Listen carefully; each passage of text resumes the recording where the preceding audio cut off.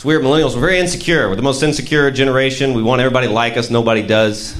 We figure maybe Gen Z, maybe they got something that the other generations don't notice. They don't like us either. All my millennial friends would be like, I was at work, I think all the Gen Z kids don't like me. Like, I walked in the break room, they all stopped talking. I was like, oh no, am I cringe?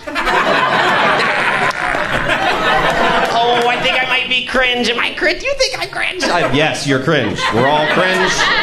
Just live cringe, it's fine. I never even looked it up, I'm just using context clues. We all are. It's fine. Why do you need to hang out with kids? These are children. Remember in 8th grade how I didn't give a shit what 6th graders thought? Keep doing that. Oh, they're so mean. Well, hit them with your hands. This worked in every grade.